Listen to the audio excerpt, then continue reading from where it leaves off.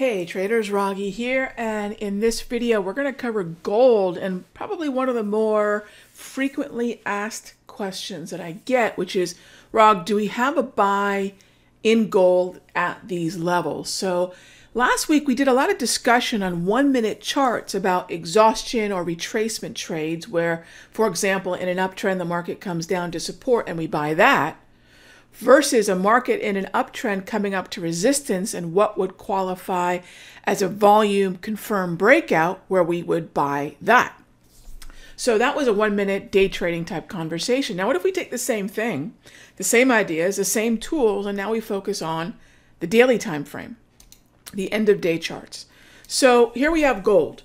Now I'm starting off with the indicator set that is the momentum indicator set. 10x candles are measuring whether or not the structure is momentum friendly. Momentum meaning the kind of movement we need to get higher through resistance. Maybe that resistance is a Darvis level overhead. Maybe that resistance is the value area high currently for the month of July. Maybe that resistance is simply 1800 or 1801.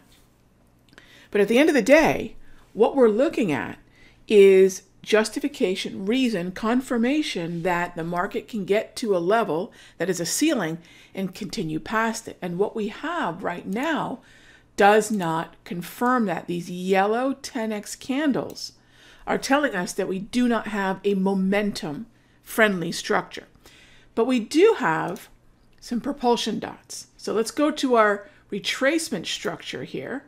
All right, so now what am I looking at? I'm looking at the grab candles, the 34 EMA wave, and the V-score, and levels from which I would be willing to buy a pullback.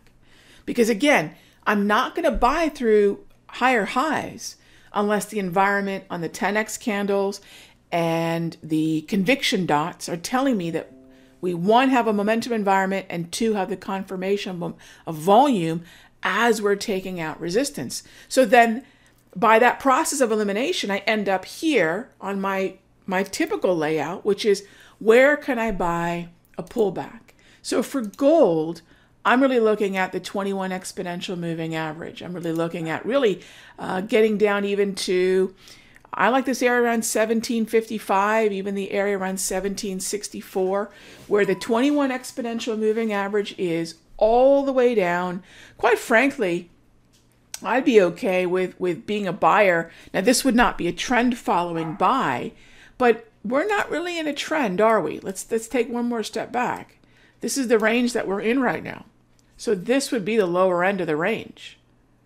Okay, so what I'm talking about is probably a slightly aggressive trend following pullback buy.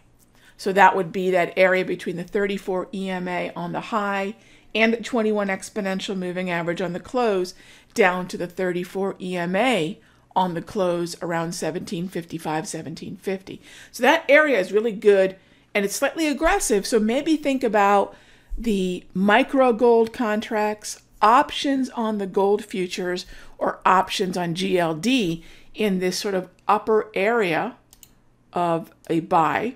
And then if you get down to this area, this is where, I'm much more comfortable up against 1700 buying gold futures. But I don't know that we're going to see that. I think this market is starting to see the 13 exponential moving average and the 21 exponential moving average prop dots light up, telling us that there's increasingly more likelihood of support at that 13 and 21 EMA as we look to maybe find enough volume to get through 1800. And how would we know that?